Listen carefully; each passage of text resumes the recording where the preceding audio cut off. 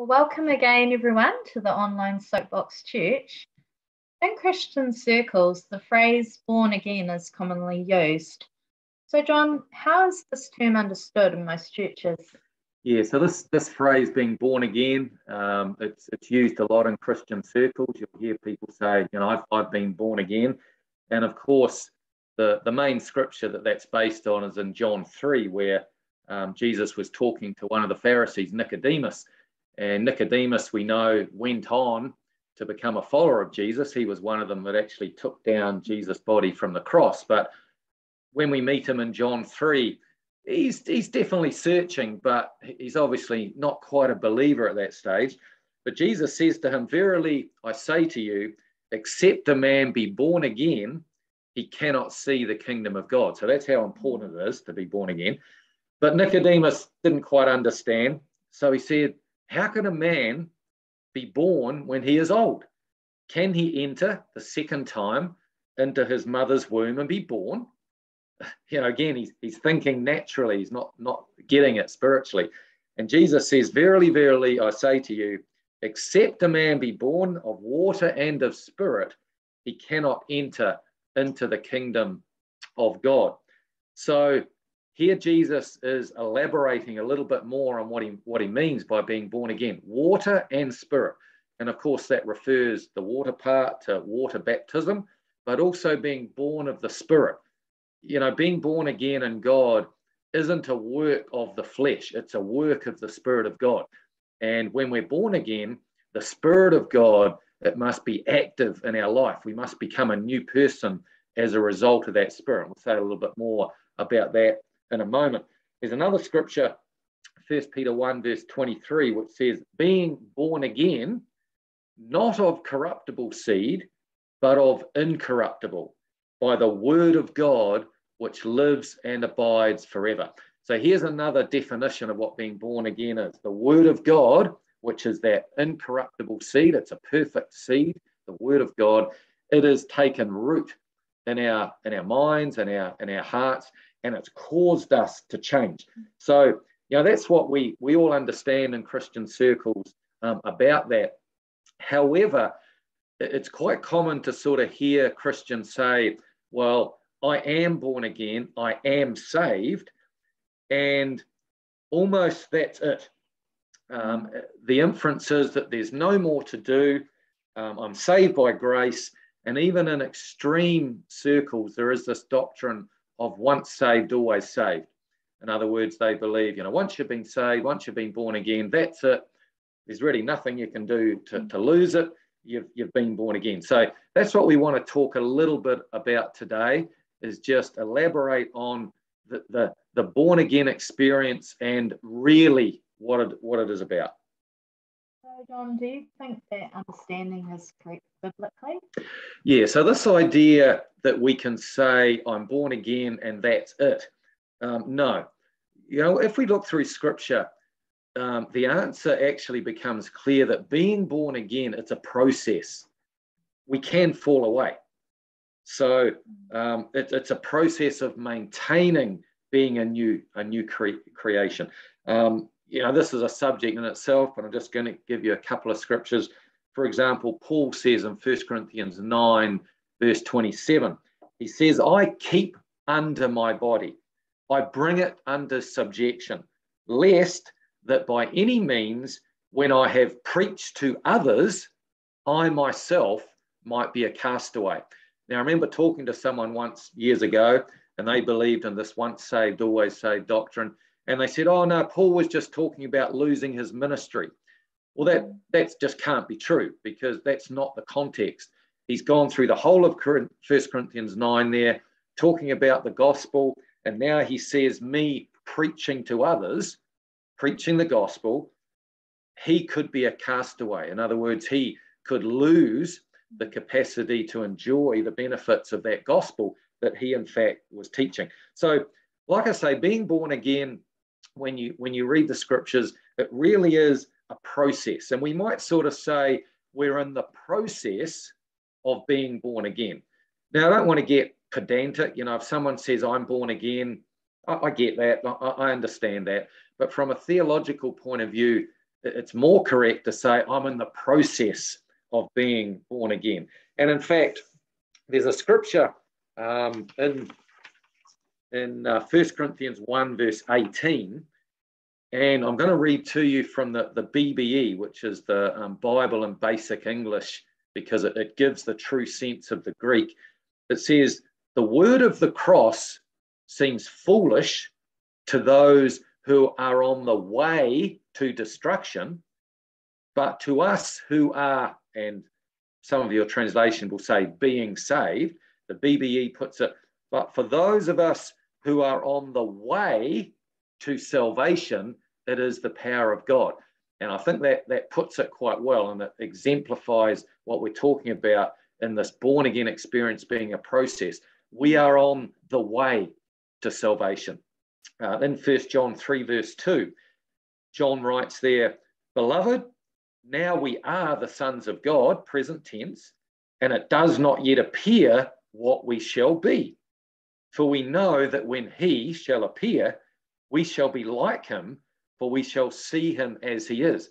So here's this relationship between the fact that we are in the present tense sons of God, we're in God, but it's obvious this isn't what it appears to be. We haven't attained to what we ultimately shall attain to.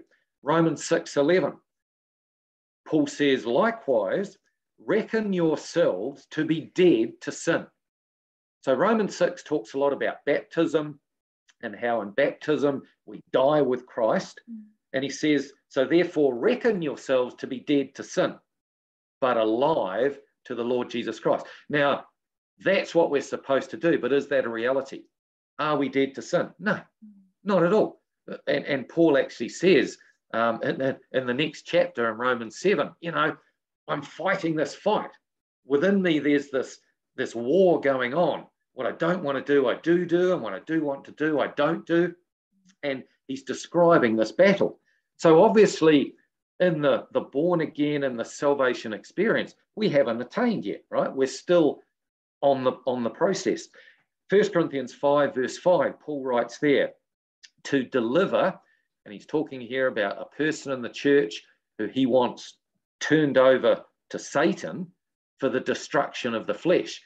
Now, of course, we don't believe in the supernatural fallen angel Satan.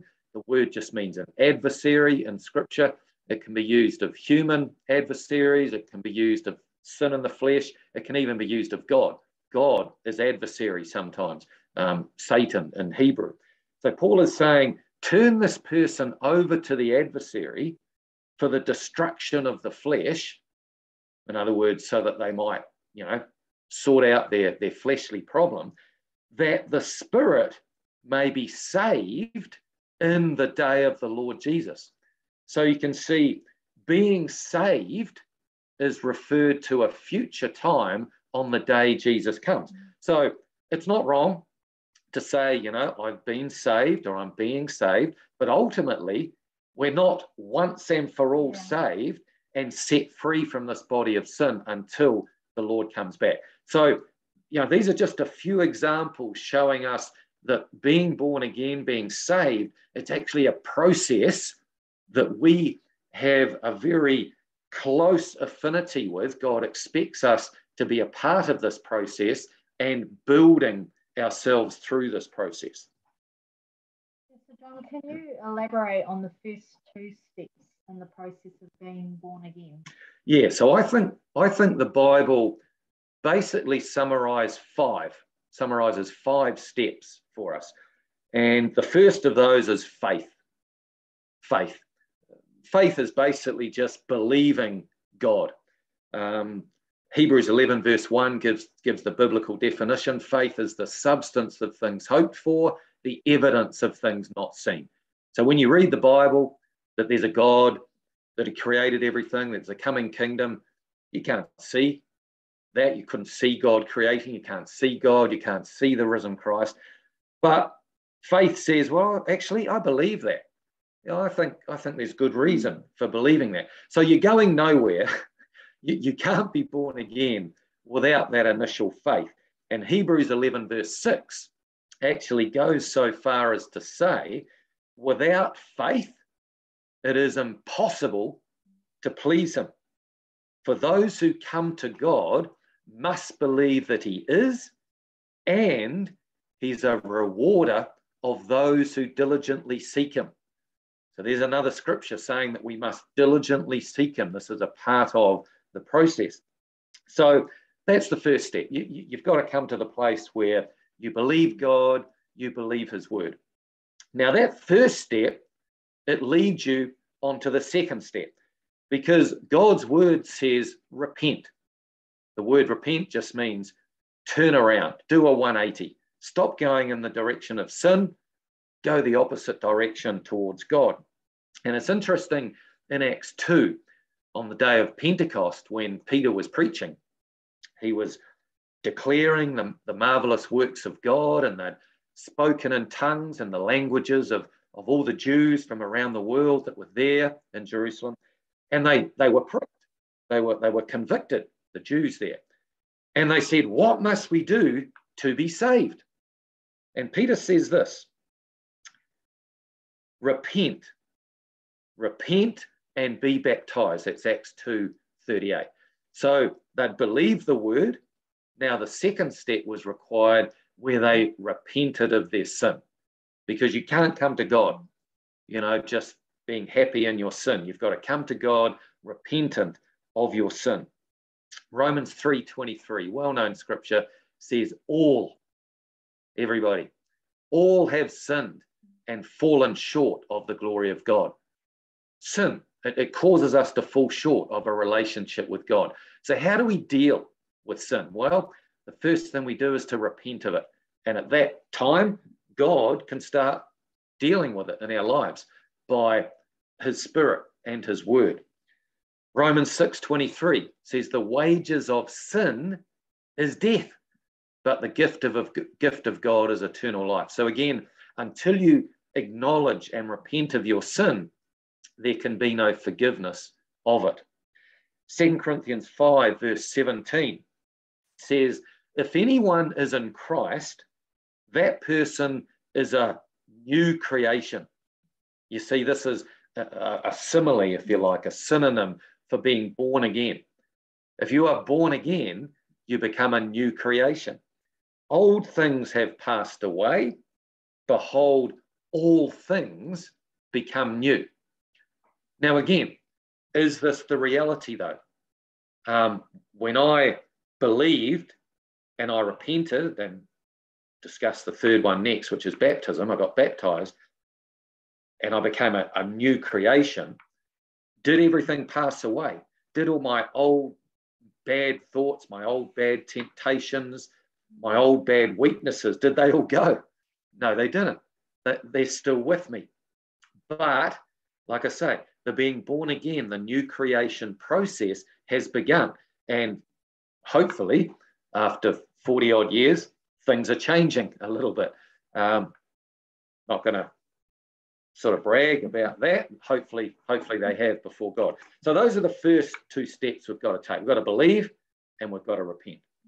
Yeah. So you mentioned the first step is baptism. Is this critical to being born again? Well, yes. As we mentioned in Acts 2:38, when Peter said, in reply to what shall we do to be saved, he said, repent and be baptized. And even Jesus said in Mark 16, verse 16, he says, go into all the world, speaking to his disciples, he who believes and is baptized shall be saved.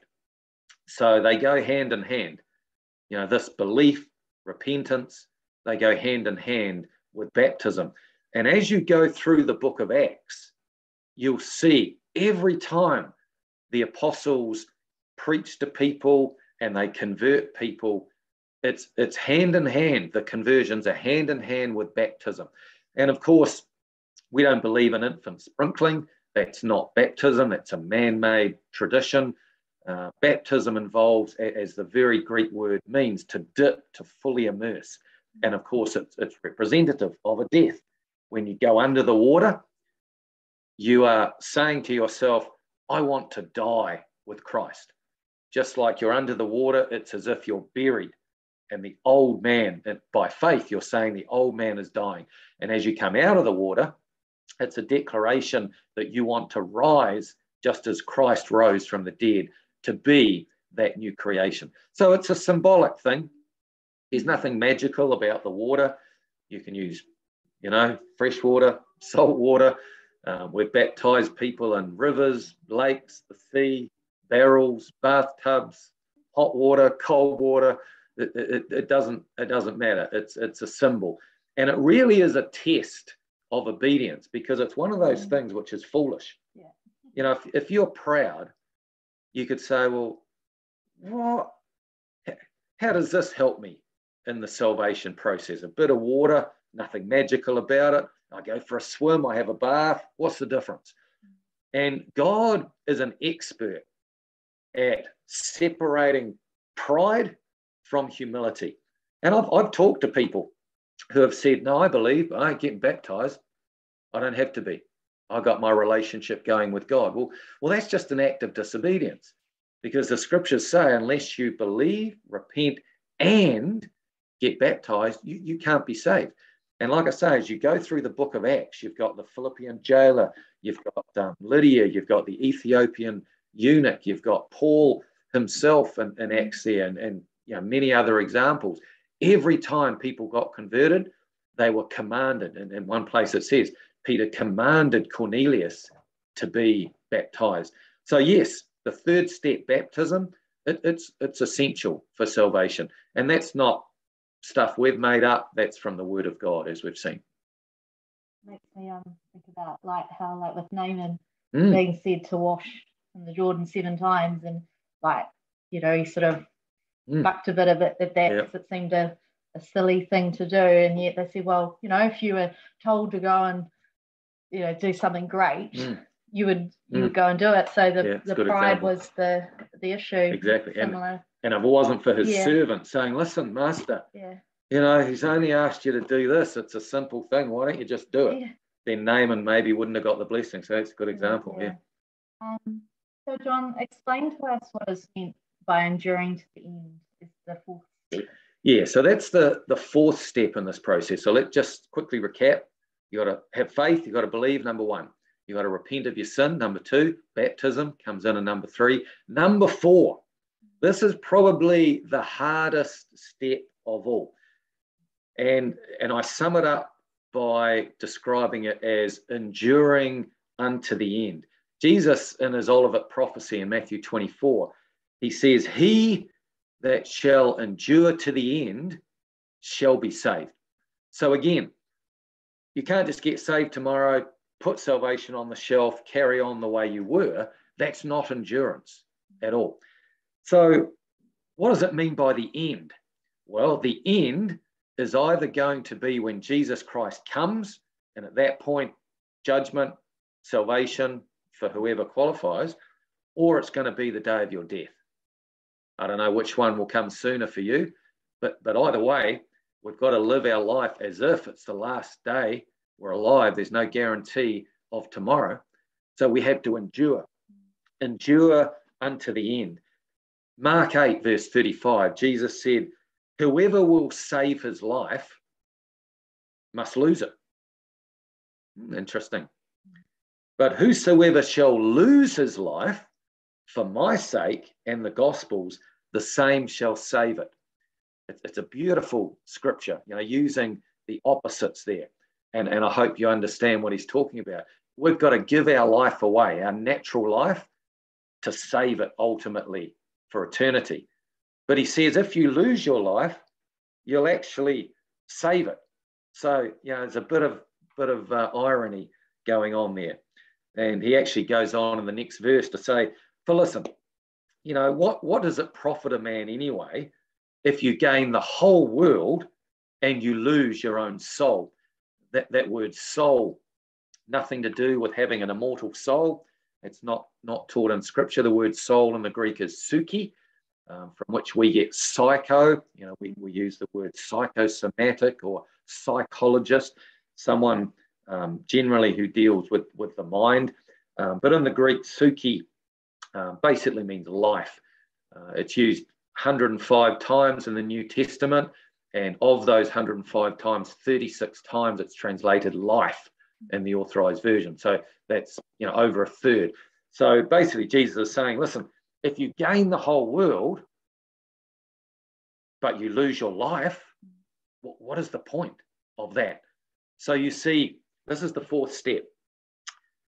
Being born again, we have to be prepared to sacrifice the old man, as we saw in Romans 6, to put the old man to death, to regard ourselves as dead to the old way and live as a new creation, listening to the word of God, the way God would have us act. And those of you who have been Christians for a little while, I think you will testify to the fact that there's been a change there. The priorities that you used to have, they don't matter anymore. I mean, for me, when I first got converted, and there's been other changes, thank God, since, but initially for me, I was very ambitious to get rich. And when I got converted, that just disappeared just like that. It was a miracle, a work of God. And no longer did I care about that. And others of you, it will be maybe smoking or drug addiction or anger or anxiety, whatever, all of those negative things of the flesh. Being a new creation means they go. Okay, sometimes we need to learn how to deal with those things, but that's what the Spirit of God and the Word of God enables us to do. So enduring to the end, it's the fourth step, and it's the one we've probably got to do the longest, because it's going to take the rest of our life until we die or Jesus comes. Yeah, it makes me think of that scripture in Romans 12, verse 1, where it says, therefore I urge you, brothers and sisters, in view of God's mercy, to offer your bodies as a living sacrifice, holy and pleasing to God. This is your true and proper worship. So, like we had the Old Testament, and we had the law, and they were offering sacrifices to sin, which was never suffice. Jesus comes along, creates the door to save us. We do this through baptism to acknowledge that and to be saved. But then we are a living sacrifice, so it's right. Ongoing till the end, till either Christ's return or And what you said there, Lenore, again just stresses the fact that we're in covenant. That's the word the Bible used, covenant, contract, if you like, even relationship would be a modern sort of vernacular. We are in covenant with God. We are in a relationship with God. Now, any relationship, it's two-way. What sort of friendship is it when it's a one-way friendship? It's not a friendship. What sort of marriage is a marriage where it's one way, where only one loves the other and one ever speaks and one ever does anything? That's not a relationship. So our relationship with God, it is two-way. He's done the hard part. He's made a way possible for us to be forgiven our sin and be saved and be born again through the blood of Christ. But we still have to appropriate that. We have to want it by faith. We had to repent of our own free will, get baptized, which is a work of faith, and then go through this process, as you said, of presenting ourselves to God as a living sacrifice, your way, not my way. So, John, the final and fifth step is interesting. What does Scripture say about that? Right, so the fifth step in the process is to be finally, once and for all, changed. And 1 Corinthians 15, it's my favourite scripture. I've got it on my Bible cover. I've got it up on the wall where it talks about, death, where is your sting? O grave, where is your victory? Death has been swallowed up in victory. And that chapter talks about how, this corruptible, which we are now, shall put on incorruption. This mortal shall put on immortality. Now, once that takes place, there's no going back, people. Don't think you can change your mind at that point, because once you've been made immortal, you can't go back to the old ways anymore. Praise God for that. So all of our desires now, the endurance that's taking place, the hardships, the battle against that old enemy, the flesh, when we finally get to that day of the kingdom coming, our bodies shall be changed. Our mind shall be changed. There will be no more inclination within us to be tempted towards sin like there is now. And that is the final step on being ultimately born again. So someone might say, well, hang on, John, how does that process, where in Scripture does that relate to being born again?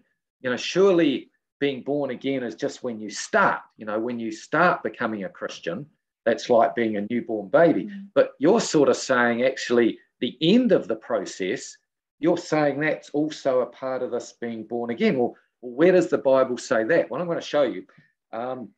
Some of you might know the psalm. Some of you may never have noticed this, but I love this psalm. It is, to me, it's just one of those classic examples of God hiding a little gem of understanding in the Psalms, not where you expect it to be, but it's in the Psalms, it's an end-time scripture, and it's relating to this final account where we are changed. And I'm going to read that to you. Psalm 87, I'm going to read verses 5 and 6, first of all. It says, of Zion, now Zion's just another name for Jerusalem, and this is talking about the New Jerusalem. Of Zion it shall be said. All right, so this is a future thing. This is a prophecy. This one and that one were born in her, and the highest himself shall establish her. The Lord shall count when he writes up the people that this one and that one were born in her. So like I say, Zion, it's the future New Jerusalem, the future city of God, where people are described as being born in her. Little bit strange. Let's go on. And in going on, I'm actually going to go back. Oxymoron. I'm going to go back to verse 2. It says there, the Lord loves the gates of Zion more than all the dwellings of Jacob. Verse 3. Glorious things are spoken of you, O city of God. I will make mention of Rahab and Babylon to them that know me. Philistines, Tyre, Ethiopia, this man was born there. So here you've got these nations listed. Philistines, people from Tyre, Ethiopia, talking about people coming from those nations who are going to be born in Zion, and in verse 3, which is the city of God. Okay, so I hope you've put all those little pieces together. Zion, it's the city of God, and it's where people from different nations are described as being born in her. Right. The word of God is one, right? It's all written by God. Where else do we read this phrase, the city of God? I think most of you immediately will go to Revelation. Revelation 21 and 22. John sees the New Jerusalem, Zion, the city of God, that's what it's called, coming down from heaven with the Lord. It's coming to earth, of course, because it's basically heaven, the city of God coming to earth where we're going to dwell. And we also read in Revelation 2 verse 7, to him who overcomes. Does that remind you of the fourth step? Enduring to the end. To him who overcomes, will I give to eat of the tree of life, which is in, where? It's in paradise. Now that Greek word translated paradise, actually paradisos, it's just a transliteration, English paradise, Greek paradisos. And you know what it literally means? A garden city.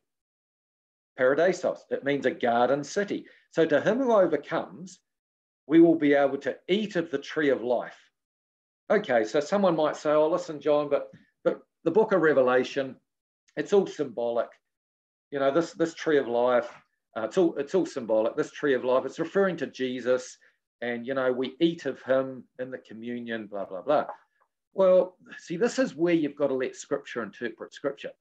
Because if the tree of life in Revelation is symbolic, then what are you going to make of the tree of life of Genesis? Is that also symbolic? Well, I don't think Genesis reads symbolically, does it? It's a historical account of creation of man, their sin, and how they ate of the forbidden fruit, and they were barred from eating what? The tree of life. Why? Because the tree of life gives immortality. And because they were sinners, they now could not have access to the tree of life. And Revelation actually tells us about the tree of life in chapter 21, how it lines the river of life, and how that the fruit are eaten and the leaves are for the healing of the nation. So this beautiful scripture in Psalm 87 is a prophecy telling us how that we're ultimately going to be born again, eating of the tree of life in the city of God. And of course, you piece all those things together from Revelation 2, Revelation 21, Psalm 87, which talks about being born in the city and eating of this tree of life.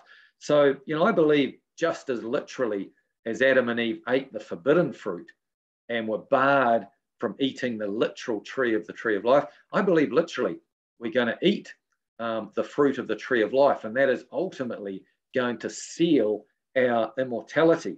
Now, just in the light of this, some of you may remember in John chapter 20, verse 17, when Jesus rose from the dead. Remember, Mary saw him there. Initially, she didn't recognize that it was him, but finally, probably through tears, she realized this is Jesus. Wow, he's risen, and she's clinging to him. And Jesus says to her, "Touch me not." It's not a great translation. That's the way the authorized puts it. In the Greek, the word touch means to fasten, to fasten. And modern translations actually render it, stop clinging to me. And you can imagine that. Mary, she's now got her Jesus back. She's clinging probably to his feet. And Jesus says to her, "Listen, Mary, stop clinging to me, for I have not yet ascended to my Father." Interesting. So Jesus has risen, but he hasn't yet ascended to his Father. And he's saying to Mary, "Listen, stop clinging to me. I've got to go somewhere. I'll be back, right? I'll be back. I'll see you later, but I've got to go somewhere." And, there's this question amongst Christians, in 1 Corinthians 15 that we've already quoted, where it says, we shall be raised incorruptible. This corruptible shall put on incorruption. This mortal shall put on immortality, etc., etc. Some people ask, well, are we raised corruptible and then changed, or are we raised incorruptible? Well, I believe there's a third alternative, and that's that we're raised very good. You remember, this was the way Adam and Eve were in the Garden of Eden. They weren't perfect, they weren't immortal, but they weren't sinners. They were just described as very good. They had the capacity to choose because they chose the wrong, but they weren't sinners. They weren't going to die until they disobeyed, but they also weren't going to live forever until they ate of the tree of life. And I believe when Jesus said, "I have not yet ascended to my Father," it's because he wanted, now that he'd been risen, not sinful anymore, but in a very good state, but still not fully born again, he wanted to go and see his Father and eat of that tree of life. Now that's in the city of God.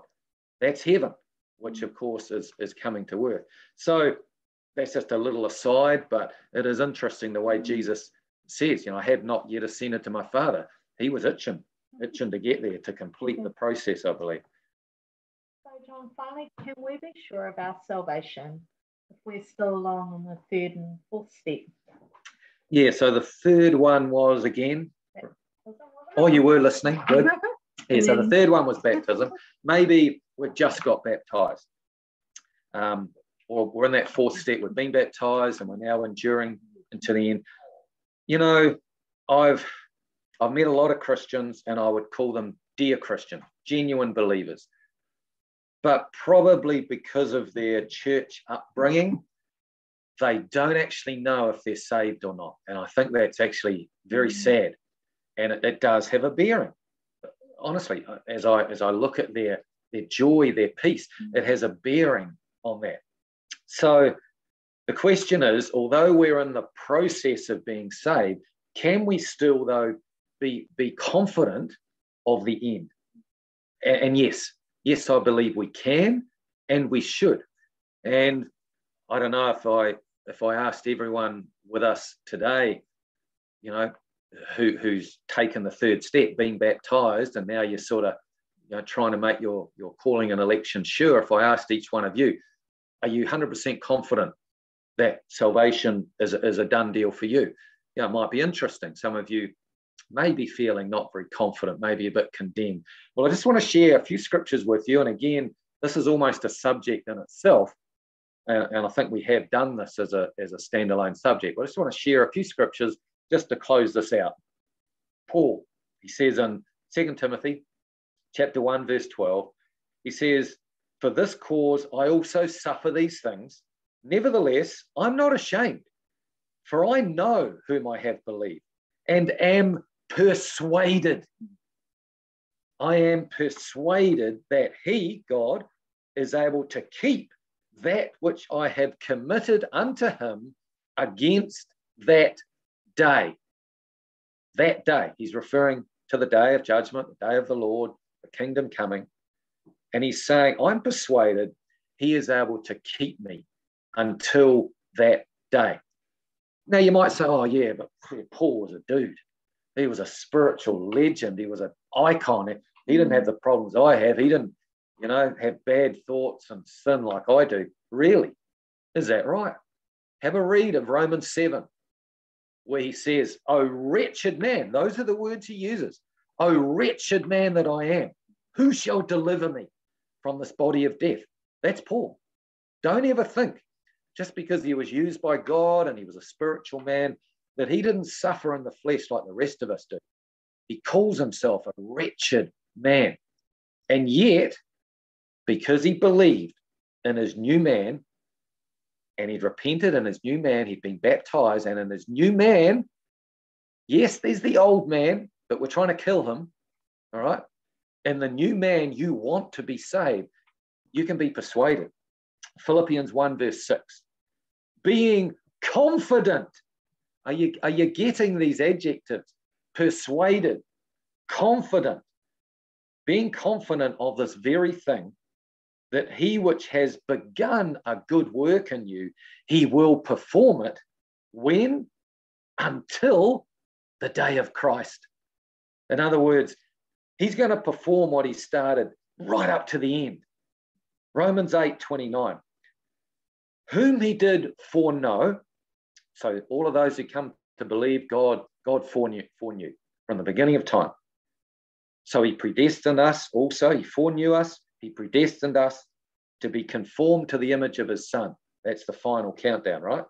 That he might be the firstborn among many brethren. Moreover, whom he did predestinate, them he also called, and whom he called, he has also justified. And whom he justified, he has also, now notice the deliberate present tense of this, he has also glorified. Present tense. Believers, God has glorified you. In God's mind, and there's a scripture in Romans 4:17, I love this scripture. It says, God speaks of things that be not as though they are. God speaks of those that be not as though they are. In other words, because he knows the future, he can declare, it's done. Okay, it needs our volition. As I said, it's a relationship. It's a covenant. We must want to be saved. But if your new man wants to be saved, you can be confident God will complete that until the day of Christ. Romans 8, verse 31 says, what shall we then say to these things? If God be for us, who can be against us? And again in Romans 8, 37 to 39, no, in all these things we are more than conquerors through him that loved us. And that is the key here. God loves us. God doesn't hate us. He loves us. And then Paul goes on to say, I am persuaded, there it is again, I'm persuaded that neither death nor life, angels, principalities, powers, governments, authorities, things present, things to come, height, depth, any other creature, nobody, nothing shall be able to separate us from the love of God, which is in Christ Jesus our Lord. Listen, you can't go past that scripture, surely.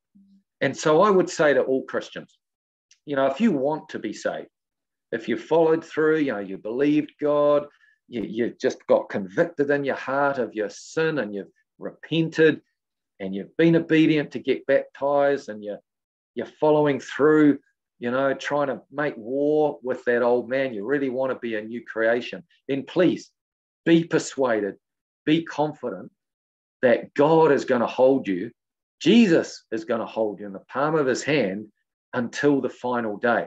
And I tell you what, if you really come to terms with that, it will revolutionize your life. If you haven't been there before, you will be able to be more joyful rather than feeling the weight of that condemnation and that worry, that anxiety. Am I going to be saved? I don't know if I'm good enough. I fail. That will be able to disappear, and you'll be able to just enter into the true joy of the Lord and the genuine peace that comes from that. And I know, having shared this with people, it does revolutionize their life. The flesh is cunning. We read about that first tempt of the serpent in the Garden of Eden, how he was more cunning, subtle. And of course, the serpent isn't external now, he's within. Jesus described sin, the Pharisees, sin in general, as being like a generation of vipers, serpent seed. So within us now is that serpent, and he's cunning. He's cunning. He will try to convince you, so you call yourself a Christian. You actually gave a talk last week on worry. I'm not worrying, and here you are, you're worrying. Some Christian you are, you should just give up. Give up now while you're ahead. And that old serpent, that old man of the flesh, he's out to get you. Paul talks about that, didn't he? We saw that. But Paul says, no, I bring my body under subjection. He also uses the analogy of a boxer in that same chapter, doesn't he? I'm not like a shadow boxer. I really mean business, he says. So that's what we've got to do. Put that old man to death. And as the new man, woman, person, in Christ, you can be persuaded, you can be confident that although you might only be on that fourth step to being saved, that it's a done deal. And it's just a matter of waiting patiently, and while we're waiting, working for the Lord.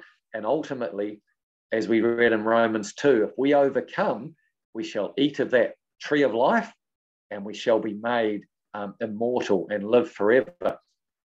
No more pain, no more tears, no more sorrow. So hopefully today, as we've discussed this subject of being born again, being ministered to, encouraged, and I don't know if anyone perhaps had any questions or comments, feel free to unmute yourself and throw that in.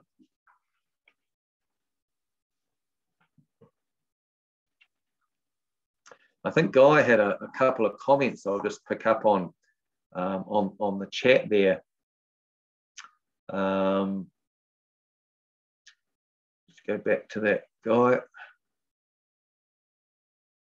Yeah, he referred to pregnancy. Of course, you're an expert on that, Guy. About growing coming before the birth, and the Bible does use that sort of analogy. When we're born again, of being like a new baby. And of course, like Candace is going through at the moment, there's a youngster growing in her womb, but it's growing, right? It has to get sustenance before it can sort of burst forth and be born again. And, the Bible says faith, and of course that was the first step, wasn't it? Faith comes by hearing the word of God, doesn't it? So the word of God needs to be a fundamental part of this.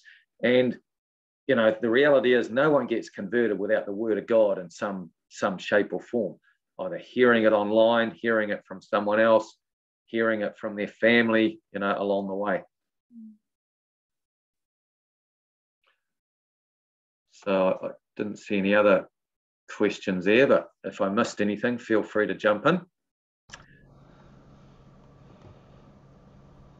Okay, we'll carry on then into communion. So hopefully got your bread and wine. John. Yes, Guy? Yeah, sorry, just before you do, Joseph did have a little statement that he sent through, which I thought you might enjoy. He's talking about that he's heard about regeneration, justification, sanctification, and how does this play in relationship to us starting the procedure of being saved? Yeah, no, they're all biblical words. Well done for throwing those in, Joseph. And of course, they're all slightly different in meaning, but in another sense, they're synonymous. To be sanctified basically means to be made holy, to be made clean, and it's the same word used of God's Holy Spirit, and yet we are described as being sanctified. And the Bible says that basically those who are sanctified and the sanctifier, we are one. And this is the beautiful thing that we can think of, is that it's not as if we're going through the struggle of being born again separate. We are actually described as being one with Christ. He's the head, we're the body. He sanctified us, we are the sanctified, but we are one. And just as he is holy, he regards us as being holy. His sacrifice enables for that estimation to be put upon us. So, that's an amazing thought. As far as regeneration, the Bible also talks about restoration and restitution of all things, which of course comes at Jesus' coming. But again, when we're born again, we are regenerated, aren't we? A lot of people who start the born again experience when they get converted, they're a mess. Most of us actually probably, we've been through a life of pride and self-centeredness. And even if we're young, we've had a few scars as a result of that. But when we get converted, the Bible says, all of that is put away. God casts our sins as far as the east is from the west. And that's opposite. If you go east forever and you go west forever, you're never going to meet. And so it's telling us, God forgets our sins. They're not counted. And, in baptism, which we talked about as water, not only does it represent death, but it represents cleansing. And it uses the phrase that our sins have been washed away. When you wash your clothes in a tub or you have a bath and then the water gets expelled, the water takes away the dirt, doesn't it? It doesn't bring it back to you. It takes the dirt away and you are left clean. And so these are all pictures that, the Bible uses. So, thanks for bringing that up, Joseph. Oh, thank you. So, hopefully, as we go into taking the communion, I remember talking to a Christian brother, and again, a dear brother, he died young, sadly, but, I'm confident he was in the Lord. But we were talking about communion once. And again, because of his church upbringing, he saw the communion as being a very somber, almost sad commemoration. And I get that, because we are remembering the death of Christ. And he said it's, in Australia and New Zealand, we have Anzac Day, where we remember the Australian and the New Zealand soldiers in World War II who fought together and died. And so Anzac Day commemorates their death. And this chap I was talking to says it's like that. It's like Anzac Day. And I was saying, but Christ has risen. We're not having to be sad and somber because Christ has died, like some soldiers have died in a war. Yes, it's part of it, but it doesn't end there. We can only remember Christ. Like if he died, there's no point remembering that. We don't have a Savior. We remember Christ because he rose again. And you all know how happy, we talk about Mary today, but the other disciples, how happy they were when they met Christ, and how happy they were to actually suffer and be beaten. They came away rejoicing, it says in Acts 5. So, I actually like our bread and wine commemoration to not just be focusing on the fact that Jesus died, full stop, but actually that he rose from the dead. And we can actually be really happy about that, very joyous. So it is a time of reflection. The Bible does say it's a serious thing. We've got to be examining ourselves, whether we're in the faith. But if we're in the faith, don't let this condemn you. The bread and the wine can be actually a memorial of great joy. So if I could ask Phil, are you there in the picture somewhere? Yep. Would you mind giving thanks for the bread and wine, please? Don't forget to unmute. Gracious Heavenly Father, we draw before you now, thankful for this opportunity of remembering your great love for each one of us. And we thank you for the love of your Son. And we read that Jesus loved his own right up to the end. And it was with joy that he was able to go through that process. And when he came to the first memorial meeting, he said, with great desire, he desired to do this with his disciples. And as he was on the cross, it was for the joy set before him that he was able to see beyond that painful death to the glorious situation which would result from his death and the bringing of all of his brothers and sisters to salvation. Please help us then, Heavenly Father, as we partake of this bread and the wine, which represent his body and blood. And Father, we'd ask that you'll bless each one of us, that we with joy may continue before you, and that with joy we will be gathered with Christ to partake of these emblems anew in his glorious kingdom. Please bless us, each one to that end. Accept our great thanks for all of your goodness toward us through our Lord Jesus Christ. Amen.